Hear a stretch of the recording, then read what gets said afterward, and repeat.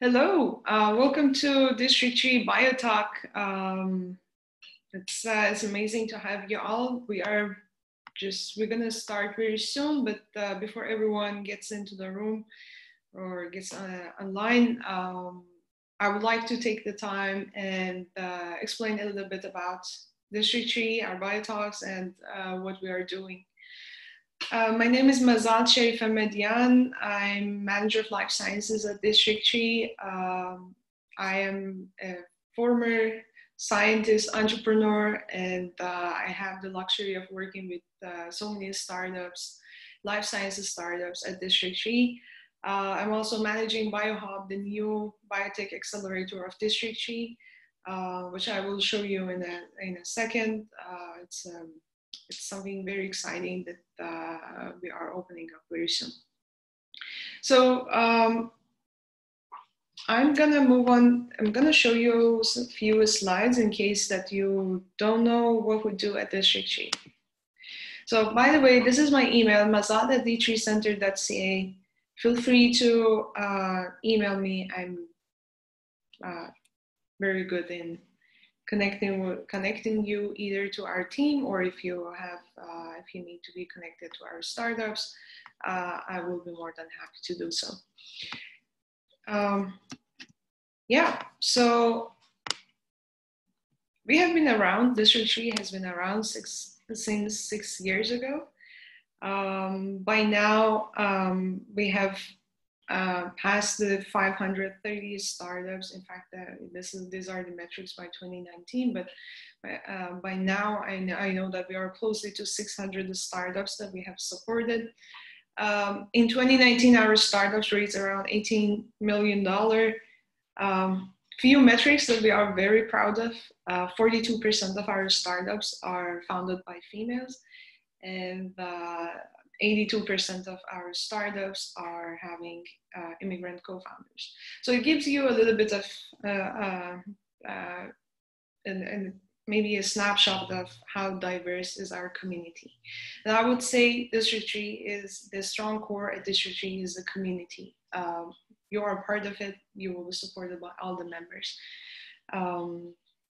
We have been something that I need to emphasize on is that we don't take any equity, we don't take any IP. Everything is supported through governmental funding, and Concordia University. We are also open to other institutions, so it's not exclusive to Concordia, but we are supported by Concordia. Also, we are open to general public, so if you are not affiliated to any universities, you are still welcome. So we have a somehow, I would say, diverse and very large community of life sciences startups at District 3. At any given time, around 30% of our startups are in life sciences, and from the past slide, you could see we have right now over 100 startups that we are supporting. So this is a snapshot of our current startups. If you know them, or some of they are very diverse in terms of the kind of activities they do. Some are hardware companies, they're like Affinity Instrument. Some are purely AI companies like Plaque. Some were active in stem cell therapy like IntelliStem. So very diverse, but at the same time, I would say a very strong community to support you, depending on if you are in life sciences.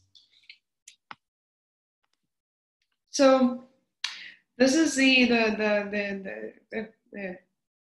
this is what I was talking about at the beginning. So the BioHub, which will be open this September 2020. It's the Montreal's first biotech accelerator with laboratory space, co-working space, and also subsidized access to Concordia's Genome Foundry. And if you don't know what is Genome Foundry, well, you can always go check Concordia's Genome Foundry, but in general, if you are working in the area of biotech, gene editing, and synthetic biology, you should be familiar with Genome Foundries. These are the fully automated technology platforms that you can do gene editing completely in a very high throughput way, and also in scales that are good for startups and industries there, rather than what is happening in the lab, in a classic research lab. So if you're a startup and you want to leverage all the services that District 3 provides, you also need to make sure that you have validated your startup. 50% of the startups fail because they are creating something that is good. The technology is perfect, but it's not addressing a need in the market. So beside all the services that District 3 is doing, what is very important for us is validation. So we have a program to support and help the startups to validate their business model and make sure they are producing something that is needed and will be adopted in the market. So validation program is, well, we used to do it in person, but now we have switched to online. It's an online program, 3 months intensive, that will give you a good understanding of the market, helps you to find your customers, and also helps you with building your prototype, and also eventually helping you to develop and build your product based on all the validations you have done from the market to customer and the prototyping technicalities. So if you want to leverage this opportunity, our applications are open. In fact, the program starts in fall, so it's your chance to get onboarded for the upcoming cohort. So you can go to d3center.ca/startup and see the form, and the application form is there. So thank you. I'm gonna move on to our panel today. So BioTalks, if you are familiar, if you're one of our members of the community with BioTalks, you know that we always invite stakeholders of the ecosystem and create the opportunity to talk about what's going on in life science ecosystem. Today we have Ozan Isinak, president of Keiretsu Forum of Canada. And we're going to talk about raising capital and expanding beyond Quebec as a life sciences startup. So I'm going to briefly introduce Ozan. As I said, hi Ozan. He is the president of Keiretsu Forum, and the Keiretsu Forum is the world's largest network of angel investors. They are in the 4 continents, and they invest on all disciplines, not only life sciences. But when you look at their portfolio, 30% of their portfolio are early stage life sciences startups. So I'm gonna let Ozan to introduce himself, explains us a little bit about his 25 years of experience, and then we move on to questions. All right, thank you so much, Mahzad. 1 second, let me just share my screen. I have like a couple of slides just to kind of overview, basically what you just said in a PowerPoint presentation mode. Very, very quickly, and I will turn this into a presentation mode. So first and foremost, Mahzad and D3, thank you for having me as your guest this month. I hope I'll be able to add some value to everybody and to the ecosystem itself, and hopefully we'll be able to engage with your organizations, with the investor community in Montreal more and more. Hopefully this year, if the pandemic kind of allows us to travel anywhere, it seems. but definitely next year as well. A very brief overview. My personal background is venture capital and private equity, and obviously angel investing, and I've been doing this for a very, very long time. I'm going to age myself, but since the first dot-com boom, if you even remember when that was. Very quickly on Keiretsu Forum. Keiretsu Forum is a global organization. It's a network of angel investors. Think of it as an investment network run by investors. So but it's very active. We are a global network. We have chapters all across the world, over 3,000 accredited investors, and you have to be an accredited investor, obviously, to be a part of it, given the nature of the investments that we do, and well over 1,000 companies that we've funded. We're actually headquartered out of San Francisco, but my business partner and I, we operate the Canadian chapter. So this is one of the things that we do here in Canada, aside from mergers and acquisitions, private equity, etc. Here in Canada. Very quickly, just to give you a kind of a footprint of where we are, as you can see within Canada, we have London, Ontario, Toronto. We've had to break Toronto into 2 separate regions because it is a significant, we may actually have to break it into 3 or 4 different regions. The York region, which is the north of Toronto, and the financial district of Toronto. We have Waterloo, and then we have London as is. So what do we do here? Our secret sauce really is to syndicate. Our ability to syndicate across the global network, I'll just go over here, allows us to be able to raise capital, a lot more capital, get in front of so many more investors within a very short period, within the same network, within the same ecosystem. This is how we can actually start and continue to fund angel class deals all the way to the point where we could actually co-invest with family offices and venture capital firms. And this is why we tend to be a lot of the life sciences heavy as well, because they require us, these types of companies actually require that type of help throughout their journey. Very quickly, every year we are averaging right now about $110 million of investments globally. We have about 3 exits every year. So because we've been going, you don't just have an exit every, if you invest into a company every 2 years, it takes some time, and it's taking longer and longer and longer for us to realize these types of exits. But we have about 3 or 4 exits every year. But in general, around the $110 million mark of investments, and that is slowly growing as it should be as we grow the network. So what are we investing into? As Mahzad pointed out, we are sector agnostic. We'll invest into everything. We'll invest into carpeting, into plants, you name it, you got it. However, we're looking for innovation within these sectors. We will not invest into just a regular hairdresser, but we may invest into a hairdressing product where they can actually develop and expand throughout the world, a way to really make sectors efficient. Life sciences comprises 30 to 35% of our investment. Technology, another 25, but these types, I saw a question pass by just before when you were, Mahzad, when we were talking, does a mobile communication app fall into the life sciences category? Well, it falls into the technology category, but it actually can fall into the life sciences as well, because you can slice and dice this thing to anything you want. And it's really okay, because everybody has a niche, everybody has a nuance. If your business model is good, scalable, that's where we can actually help you grow.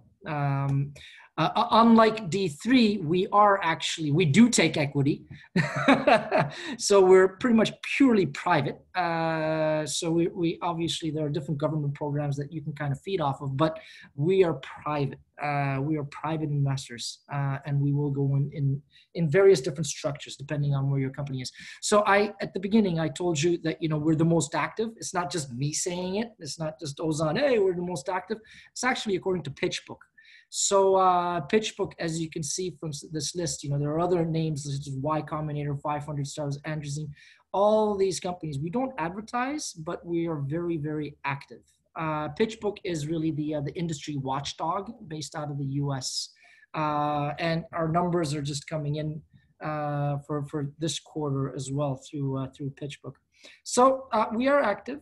We do a lot of different investments. We do a lot of different types of investments, and we're really looking for the best business models and the best people to invest into. Oh, one more slide. I'm going to make it very quick. Within Canada, 60% of our deal flow, and that's becoming less and less. It's now almost 50-50. Is Canadian. What is Canadian? It's coast to coast. It's not just Quebec. It's not just Ontario. It's coast to coast. Canada is local for us, and the remaining 40 to 50% of our deal flow that we invest into is international. That's non-Canadian, and all of these companies fly into Toronto on their own dime, and they present.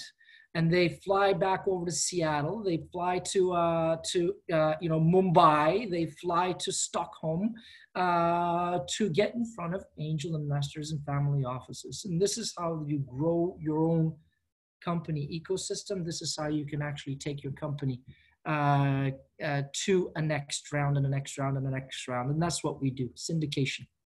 A very quick, brief overview of some of the companies that we've just very recently invested into. You'll see Laurent over here. It started out here in Canada. We syndicated it out to the Mid-Atlantic region, Philadelphia, New York. They then went over to Seattle. They've raised, I think, over 4 million or so. I don't know. There's another one, Ovensa, over here. That's another one from Montreal that we went into. So they're going through some interesting transactions as well. All throughout. This is a cross section of just some of the stuff that we've recently done here in Toronto. And that's it. I just want to open it up to questions, I guess. Mahzad? Awesome, thank you. And it's fantastic what the forum is doing. So maybe I should start with a question more specific to life sciences. You have 25 years of experience in investing. You did your math. But I'm wondering, how do you define the difference between a life science investment in life sciences versus the other fields? So, I get asked that question quite often. It's way to look at life sciences, and it's the usual knee-jerk answer from everybody else is that it's very difficult to invest into the life sciences sector, etc. Well, it is and it isn't. You have to have a different point of view as an investor into the life sciences. The investing into a life sciences doesn't necessarily. So if you invest into a product, right? This is like a phone. If you invest into a phone or like a product, they have different moments or points of time where you could actually realize returns. Right? That differs in a life sciences company. So as an investor, we have to take a different point of view on when to expect any type of a return and what those milestones are. Honestly, many of the times that I don't come from the life sciences sector, but I have in my own personal portfolio have life sciences companies. When you're talking to the angel community, you're talking to a broad range. And as angels, you need to know that we are piggybacking on fellow angels. So the only reason that I would get into another life sciences company is because I know who is in that company, who is invested into that company.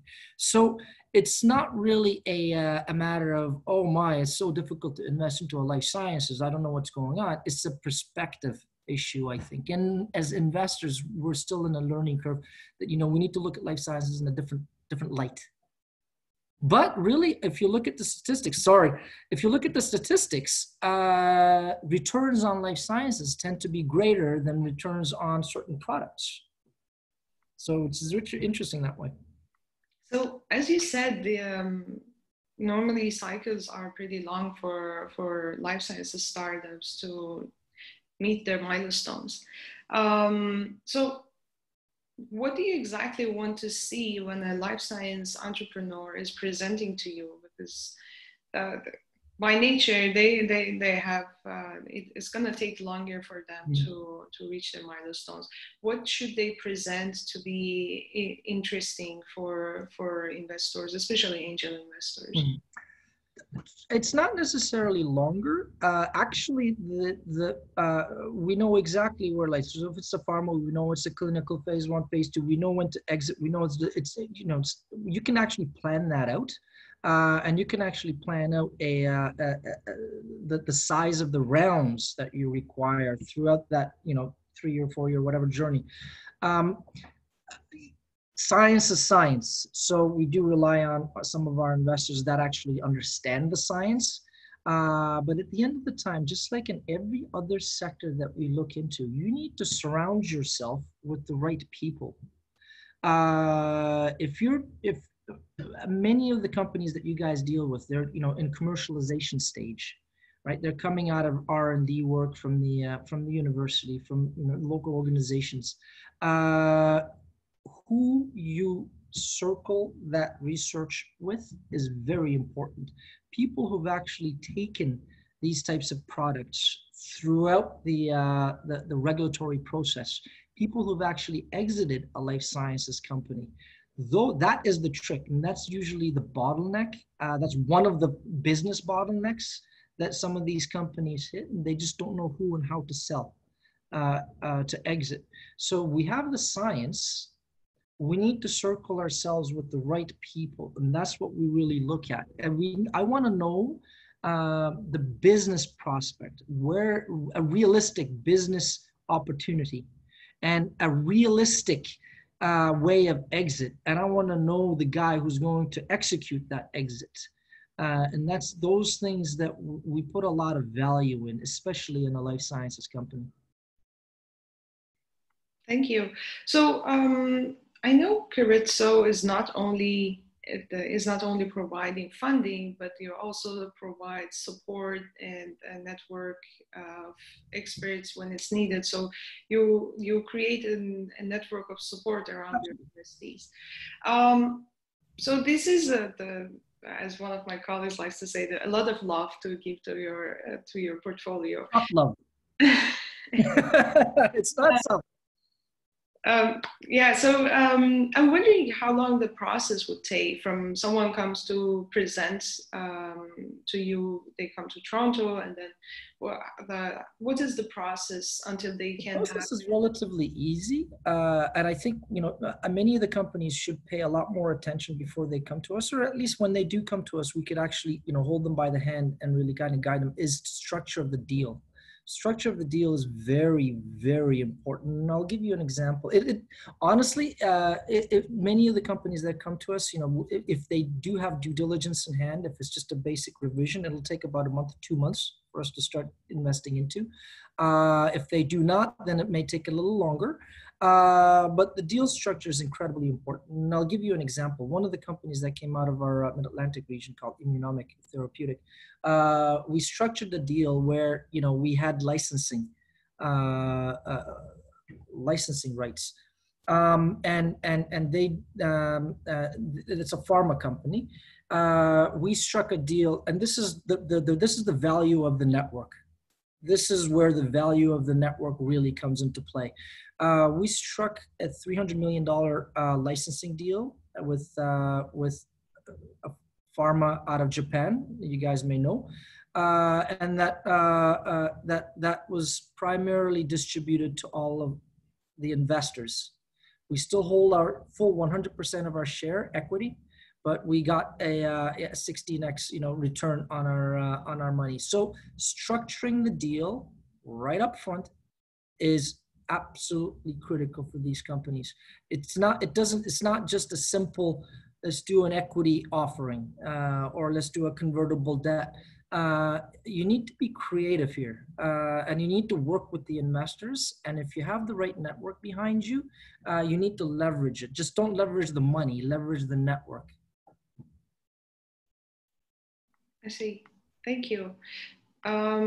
So my next question is going to be a bit challenging. Is there something, is there something about investing, especially on life sciences startups, that you believe in, but your fellow investors find it challenging, or they may not agree with you?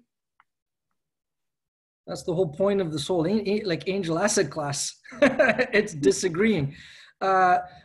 Listen, I've seen companies that I thought were just trash, ridiculous, that received so much money, and I've seen companies that I thought were, wow, they're gonna hit it out of the park.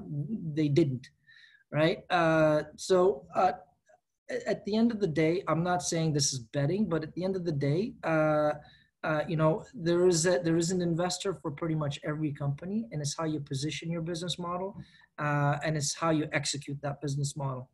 At the end of the day, whether it's a short-term look or a long-term look. A lot of people look at, so some people they want to go in for the longer term, right? Some of the deals that we get into, it's more shorter term. I want the next round of VCs to take me out, or take our group out. And why is that? Is because we're angels. We took the risk. I want to get out. Now that doesn't necessarily add a lot of value to the company because it's a share transfer to the VC. But at the same time, VC gets it at the discount, et cetera, et cetera. So everybody's happy, clean up the cap table, all that stuff. So some people say, you know what, that's going to impede the growth of the company. As an investor, I'm like, well, you know what, I already helped the company grow. I may as well exit. So these are all points where you, as a CEO of a company, you need to really keep an eye out and really keep an open mind, so that you can and be very flexible on how you approach and how you structure the right deal for your own company and for yourself too. It's not just for the company, it's for the people in the company, right? All right. Maybe I refer to what you just said, not this question, the one before. You said entrepreneurs should be leveraging the network of investors. What will be the good practice for an entrepreneur to build that relationship, not to be considered as, to keep that network or relationship alive and leverage it more and more? What do you suggest? It is a relationship, and at the end of the day, it becomes it can become a personal relationship, because when you're talking with the different things, when an angel class is different because you're dealing with individuals, BCs, family offices. It's a little different than that. It's slightly more institutional, but that there's the line between the two are disappearing by like every year. It's about. And it's not, when I talk about a relationship, I mean, this is like, it is tough love. I mean, it's not, it can be very confrontational at some points, because, people have different agendas, right? An investor will probably have a different agenda than the CEO of the company, believe it or not. So I find that companies that are reporting, that are meeting their milestones, tend to get a lot more of the attention of investors, more hands-on. Companies that are upfront and they don't, shock investors with a report that just comes out completely negative. CEOs that are open and willing to reach out to the investors and say, hey, you know what? There's a problem here. There's a challenge. It may affect the next reporting period.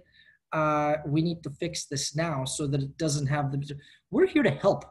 We're not here to sit back and just hang out. You have my phone number. Just give me a call. If I can't answer it, I'll guide you to the right person. So that's the type of relationship. That's how CEOs can really help themselves and help their company.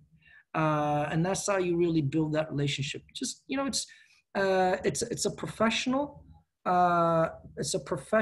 way of building a network, and then leveraging that network for the company. It's in my interest that your company does well, right? At the end of the day, I'm here to help you.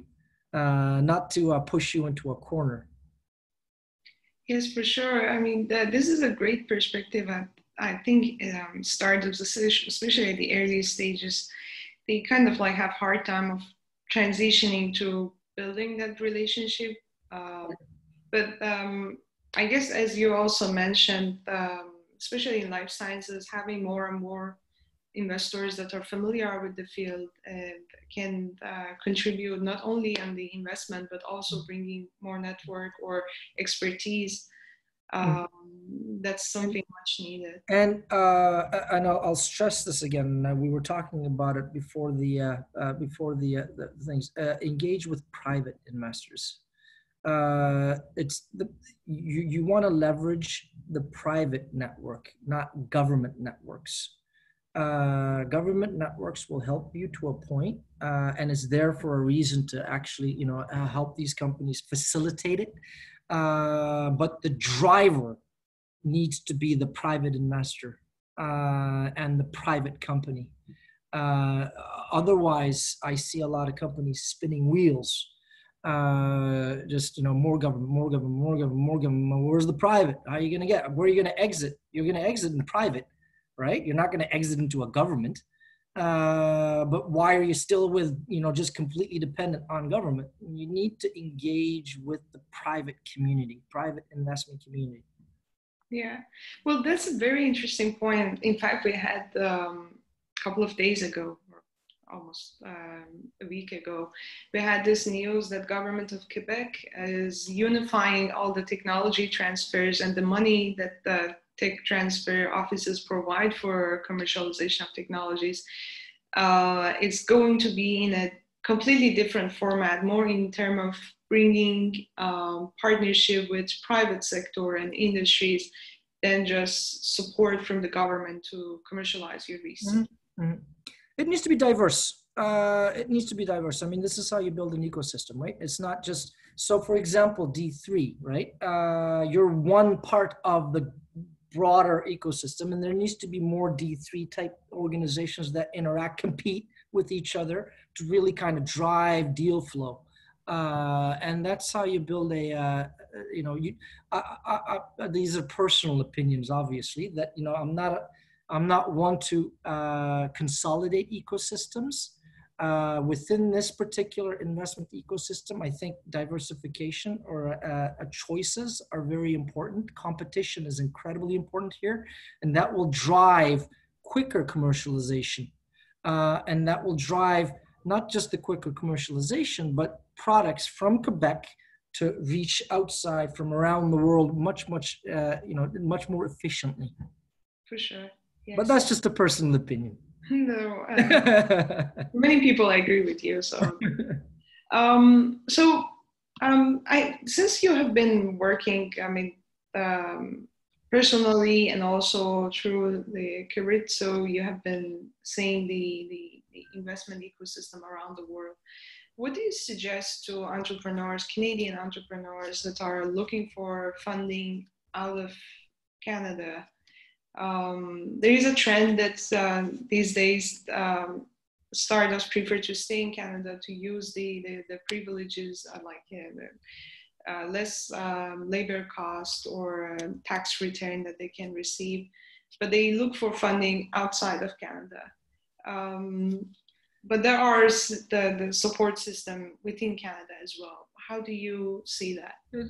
You know what? An investment comes in so many different shapes, sizes, and structures. You have to keep an open mind. You really do. I'm seeing some of the questions over here, or if somebody comes in, do they charge money? Those are small things. You're running a company. Listen, if one of the guys who exited 3 companies to a Pfizer comes to your door and asks for money to consult, take it. Don't be afraid to leave Canada. If somebody from Hong Kong says, you know what, you want to meet this VC, don't pay $5,000 and go to Hong Kong personally.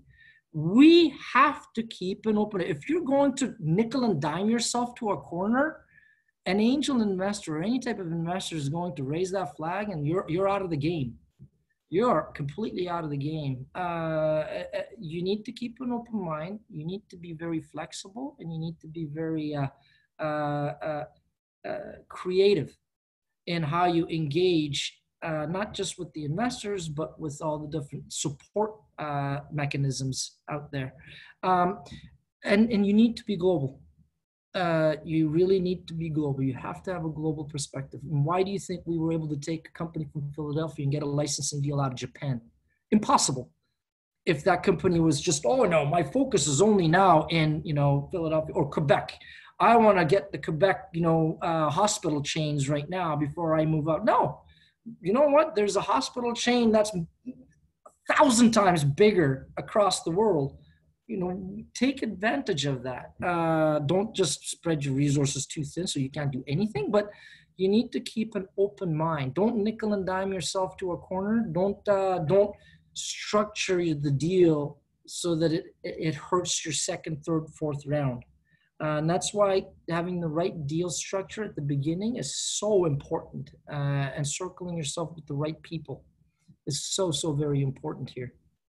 Yeah, absolutely. Thinking global, it's something that we suggest to our startups, that especially life sciences, is think that you are a global company from the day one. That's going to bring you more success. So this is going to be my last question before we go through the questions from the attendees. To the audience, please submit your questions. We're going to move on to your questions in a few minutes. So I want to know how COVID has affected the investment through your network. Yeah. Well, first of all, how things have changed, if anything has changed in terms of investment and how you consider portfolios, companies into your portfolios, and also if any new trends of technologies have become more interesting for investors. Mm-hmm. Yeah. Well, one of the things that we need to do is, business continuity. And we need to make sure that, this is a temporary, temporary kind of challenge. And I hope that we don't see worse and worse similar types of challenges. And hopefully we're learning from it. But when it comes to individual businesses, this is an exercise in continuity, and you cannot have a challenge like this, an artificial kind of something that's out of your scope, bring a company down. One of the things that we're doing is really helping our existing portfolio of companies go through it. Either through investments, sustainability, etc. So we're kind of doubling down in effect on some of the portfolio companies, making sure that at the end they come out stronger, maybe consolidated, maybe whatever it may be, whatever it looks like, that it turns out. There are other certain sectors, such as the telemedicine. It's always been out there, and all of a sudden now it's just it just spike up in importance, right? So the companies that we had put money into before, they're doing well. There's a lot more companies that are coming out. Oh, we're doing this, that, and stuff. They will stay. Some of them will stay. Some of the new technologies and new practices will stay after this COVID. But as with every sector, it goes up, it plateaus, and then we have a consolidation. It'll go through that as well. Like I said, it's sped up the development of certain sectors. It slowed certain other sectors, but life goes on. We have to make sure that we continue to allocate money. Yeah, it's a strange time, but as you said, only those that plan for long term, they stay, and they. We have to adapt. We must adapt. What it is what it is. It's we can't look out the window and complain about it. We have to adapt. That's the only way. It's not easy, and especially it's not easy if you're a CEO right now and you're struggling with a couple of employees, 5-10 employees, and you're like, oh boy, no income, no nothing, no revenue, no nothing. What do I do now? So we just need to make sure that we pull through. And this is where the network comes into play. This is where you reach back out. And right now, rather than later, say, hey, you know what? There may be a problem. It's solve the problems now. Yeah. All right. Thank you very much. But now we're going to move on to questions from attendees. Someone has asked, what is stage of life sciences startup going to be interesting for you? Or in their term, is too early for you that you wouldn't consider? We usually do not go into the like the commercialized, like we won't invest into R&D. That's just too early for us, and I think that's, there's a group of investors that focus in on that. Certain family offices, for example, they love that space. That's where they make the biggest value jump, and I see that. But you need a tremendous amount of focus and expertise. And the number of deals then just drops down to 1-2 a year for some of these family offices. So we're looking at companies that are getting into their clinical at the earliest stage, and then phase 1, and we sometimes do see phase 2. By that time, we're out. Okay. We're out sometimes on the IPO. So there are a couple of instances where we IPO'd. Okay. Somebody asked, can you share what has been your most successful investment? You get the ups and downs. I'd rather tell you the worst ones. Okay. Who cares about the most successful ones? And the worst ones are really, when you don't have any money, you come into zero. There are even worse ones than that, when CEOs actually commit fraud, things like that. So then there are legal implications. But this is a rocky road, and this is, we need to be flexible in trying to save the investments that we've done, and trying to save the companies and CEOs as well. So yeah, I have war stories. That's that's what builds the sector, not the 1 or 2 success stories. Okay. Someone has asked, how do you structure the deal? Or maybe I change it to how much it should be done on it should be a structure on the entrepreneur side, and how much will be involved with your team? The entrepreneur should be very involved, because one thing for certain is that there's another round coming after our round. All right, that's a given. Nobody, if you come into me, it's like, oh, you're the last round. I just need 1 round. That's very tough to believe. It happens, but it's very tough to believe, especially in the life sciences. So there's going to be different rounds where you need to finance, and it's very, very important that you structure all the way at the beginning a way for investors to gain value on the next round and the next round, so that they double down. The worst thing you want to do, and this is the biggest frustration that I see, is that these companies are coming in, and I know there are government people on them. They come in from these government organizations that have gotten grants, and their valuation is sky high, and that I can't, as a private investor, we can't even meet halfway. And let's say if we do, if you value this is baby steps, right? You grow, you grow, you grow. This isn't a giant leap to the end, right? And as such, you need to value your company so that your next round of capital raise does not push you down below that, and everybody takes a haircut and nobody supports you again. The structure of that is mission critical. Right at the beginning, make sure that you have the right mechanisms. If you're doing options, you have the right legal advice, that it's not just some vanilla download from a government organization that a term sheet. It can get especially when you start getting into the institutional rounds, where they start asking you to clean up cap tables, etc., things like that. And if you've not really kind of documented, it will come back. It will come back. Start everything nice and fresh. Spend an extra $5,000. You don't have to break the bank for it. And in fact, throw it onto the shoulders of the investors. Say, guys, you know what? can you please structure this so that we can make a perfect round 2, round 3, Series A, Series B, etc. Leverage the investor. And I said, keep an open mind. It's not just a convertible debt, a safe, or an equity. It could be a hybrid. It could be something. You got to be creative on this. All right, thank you. There is a question about, is there any area that you are interested in or do more investment in life sciences?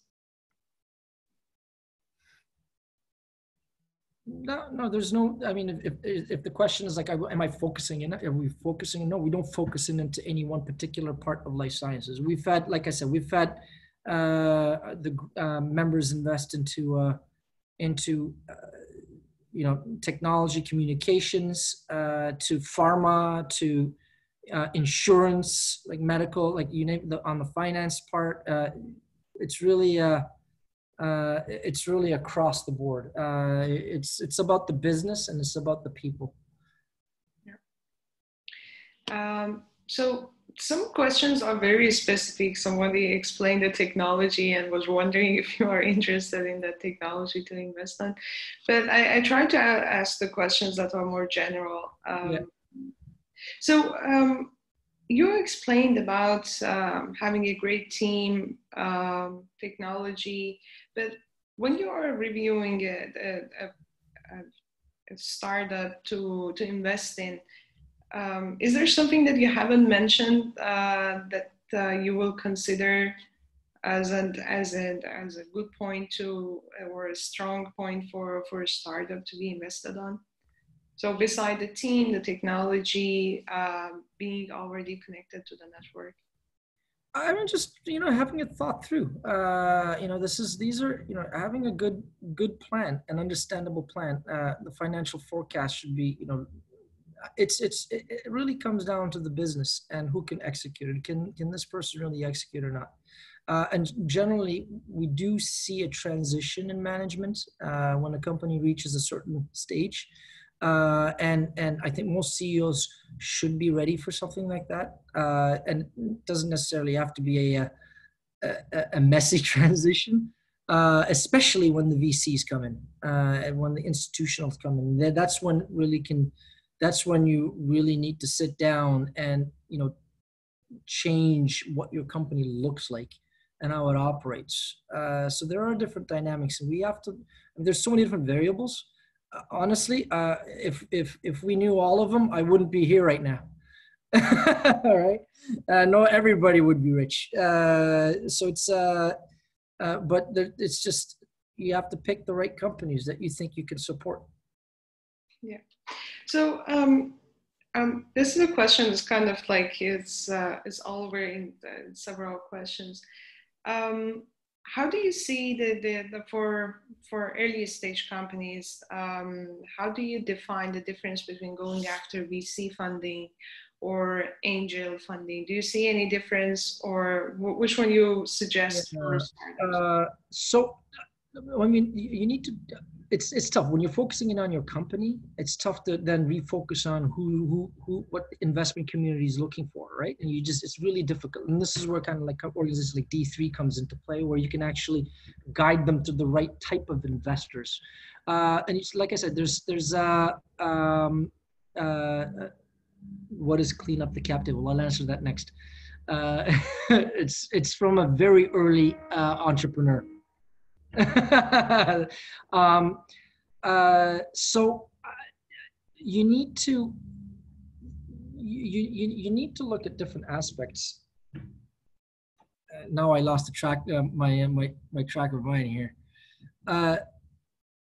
So we wanted to know your opinion and like an early stage of startup. Oh, right. Who should there should? So there are certain family offices, like I said, there are certain family offices here in Toronto even that focus only on funds, that focus only on the R&D part. They pick out R&D projects from universities, and they will invest into that, the first 100, first 250, whatever. And then afterwards, they work with us to facilitate the first angel round. So, but we then co-invest. If they lead it, then we then we follow on, or then we kind of piggyback on it. So there are those types of investors out there. So everybody, most of the family offices, and especially most of the venture capital, they all have mandates. You need to be wary of their mandates. Sometimes they literally won't touch anything below a Series A, right? And what is a Series A? It really kind of depends on which part of the world you're coming in from. I think companies should rely on organizations such as ours and D3 and similar types of organizations, so that because they have a better understanding of the investment ecosystem, they'll be able to guide them to the right investor, not to the wrong investor. You don't want to be pitching your company to some investor that has it's impossible for them to invest.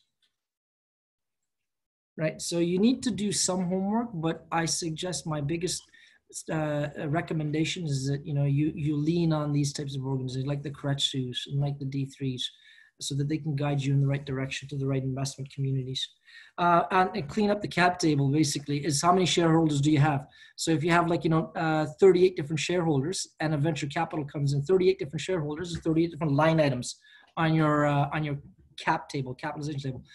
When a VC comes in, they want a clean one. They don't want to be messing if somebody invested, your uncle invested $10,000 3 years ago, and somebody else had $50,000 on a different valuation. You have all of these options plans, this and that. And when the VC comes in, they would like to clean that up a little bit. And this is where an opportunity from the angels are. You know what? Clean me up, no problem. I'm willing to exit.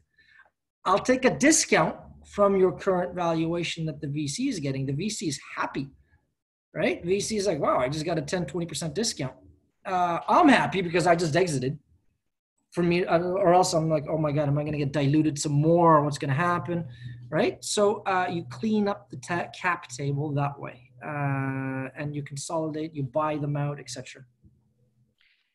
There's a question about you're referring to your words that anywhere if they're offering you money, go and take the money. But what are the pitfalls? There are pitfalls. So from entrepreneur perspective, what should they be careful about when they are offered money by investors? So there, when very few times, some of the emerging markets. So if you go into China, if you go into different things, so the way it works is that Chinese investors will see you. Whether you're in Shenzhen or wherever, they'll see you, and I've seen some, and they'll come in with their own term sheet. They're like, you know what, I'm going to give you $5 million or $10 million. Here's my term sheet. You need legal advice at that point, right? In North America, generally speaking, in the angel asset class, you can actually work through the terms. When I say take the money, I don't mean just take the money. All money is taken on term sheets. And all term sheets are negotiable. All of them are negotiable. So if you see clauses, if you see something, because the one thing you don't want as an entrepreneur, as a CEO, is that you have one round, 6 investors, they all come in at different term sheets. That will be a messy cleanup, cleaning up the cap table when an institutional comes in. So try to see if you can consolidate that term sheet and have everybody participate on those same very terms, right? Don't just take the money. Everything comes with strings attached. Nobody's going to just give you money. That just doesn't exist. That's fairy tale. But make sure that your terms are solid. And this is where legal advice comes in. I strongly suggest that you have a legal counsel to look at it. Like I said, you're not going to break the bank here for one of the law firms looking over your term sheet, and just to making sure that that you're not being pushed into a corner. All right, thank you. There's a question about what are the similar mistakes or weaknesses that you see in entrepreneurs when when they approach you for investment? Like, are they all good, or there is something that you see, same trend that you see in all and they should be working on? Some of the challenges. Challenges, or more in terms of preparation to present to investors. Oh, right on the preparation to so first of all, the terms are the structure of the deal is incredibly important, and I think the investors, if you're open to the investors, if this is your first round coming out, and if you're open to them and say, you know what, we have a term, don't ever come in front of the investors saying that I don't have a term sheet. You provide. I can provide you with a term sheet. I can guarantee you it's not in your interest. I guarantee you 100%. But come in with a term sheet, at least something thought through, and say, you know what, we're open to negotiation. That's something. Try not to come in with, with some spectacular valuation that's unreachable. That's not the way to start a negotiation. That's not a way to start a business relationship. Right? At the end of the day, come in with open arms, because some, like I said, an investment can come in many different forms. An investment can come in the form of, listen, you're looking for, I see in your line item, you're looking for IP development, $120,000 worth. You know what? As an IP lawyer, I can actually provide you with all of that work, IP, this and that, but I want equity in return. You know what? Those are things that you can click off your line item on your capital raise. Those are things that you could actually really, keep an open mind, and really kind of, because on the angel class, you're pitching to a guy who owns a textile factory, and a guy who's exited 4 life sciences pharma companies to, from around the world at the same time, right? So you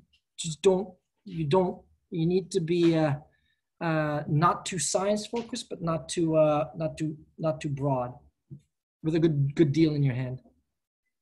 Yeah, thank you very much. It shows that how much they should be prepared and educated on how they should approach you and help us help you. I mean, for example, with Keiretsu Forum, one of our processes is to actually position you before you get up to present.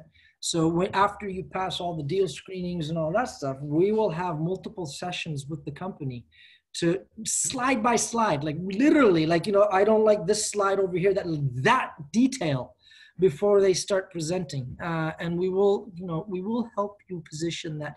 And you should expect that. You should expect that from every organization that you go to, because you're